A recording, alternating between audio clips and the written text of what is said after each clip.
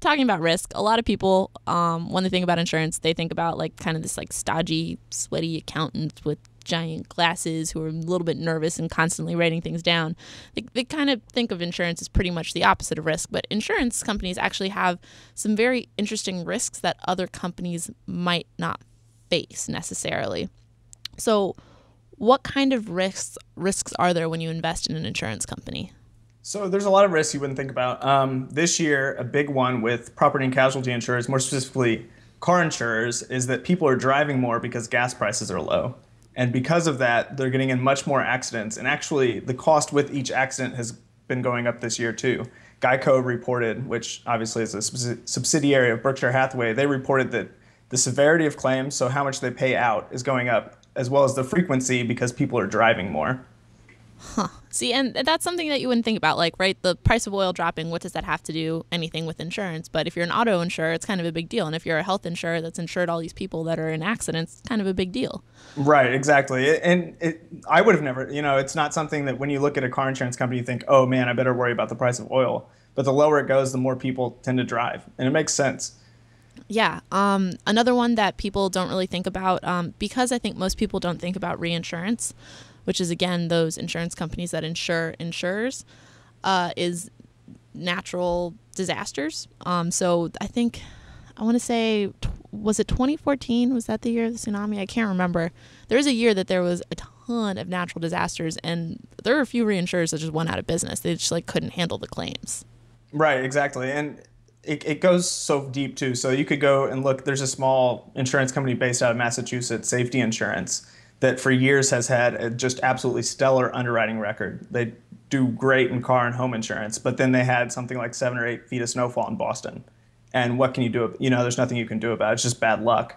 Mm-hmm. But for an insurer, bad luck isn't a very good thing. No, and they do the best they can to mitigate these risks with actuaries, but especially when you are gambling on something like good weather. That's when you kind of have to assess what your risk tolerance is, as hilarious as it is to say, for insurers. Right, yeah, exactly. No, it's not fun, and I'm kind of glad that's not my job, because at the end of the day, weathermen can't predict the weather 10 days out. Predicting it a year out or 10 years out, I can only imagine the difficulty in doing that. Yeah, so let's talk a little bit about risks that are more common, I guess, across different companies. So for insurers can go one of two paths, right? They can either choose to specialize in one thing, right? Like maybe auto and like RV and boat insurance, just like modes of transportation, or they could choose to specialize in a lot of different things. Are there advantages or disadvantages to either of these? Well, I think there's advantages and disadvantages to both. So if you think about a very specialized insurer, so going back to safety, for instance, the danger with them is that most of their premiums are written in New England. So if it snows in New England, that's just a bad year for them. If they have a lot of snowfall, they have a lot of losses. So there's geographic risk there. On the other hand, if it doesn't snow or, winter is very mild, then it's a great year and they're just partying hard like it's 1999, right? Because no one's getting in car accidents, beautiful weather, it's fantastic. They're just printing money.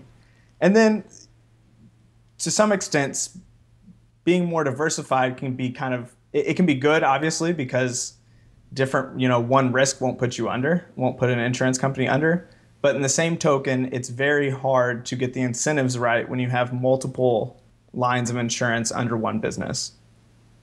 Right.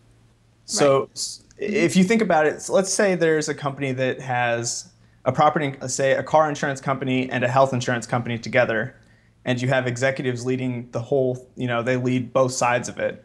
Well, how are you going to compensate them for underwriting performance at one when they're only responsible? How are you going to compensate them for underwriting performance at the car insurance unit when they're only responsible for the health and life unit, for instance?